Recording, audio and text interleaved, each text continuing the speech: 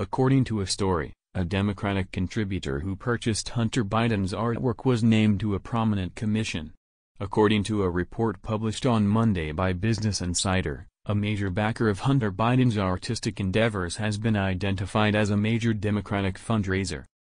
The person, identified as Elizabeth Hirsh Naftali by Insider, is currently a member of the Commission for the Preservation of America's Heritage Abroad, which Biden established. According to Insider, members of the panel are unpaid volunteers with the potential to be nominated to more senior posts like American ambassadors.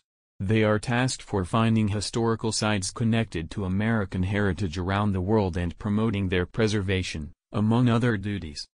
Naftali, who works as a Los Angeles real estate investor, previously donated $13,414 to the Biden campaign and $29,700 to the Democratic National Campaign Committee.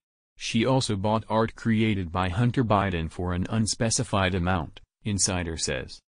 Though the White House told Insider it denied that Hunter Biden ever learned the identity of the individual who bought his art from a New York gallery in 2021, sources told Insider that Hunter Biden later discovered two of their identities, one of which being Naftali.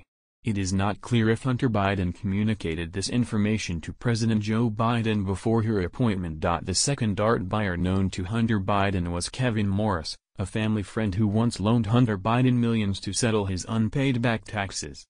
Speaking to Insider, ethics expert Bruce Weinstein said the timing of Naftali's art purchase and committee appointment rings suspicious. If it was done after her appointment, and she likes the painting, it's less of an issue, Weinstein said. It's more of an issue if she's deciding to buy it beforehand. Then it might be perceived as a quid pro quo. Documents acquired by Insider also point to a mystery buyer who bought 11 of Hunter Biden's paintings worth a sum of $875,000, making up the majority of his $1.3 million art earnings.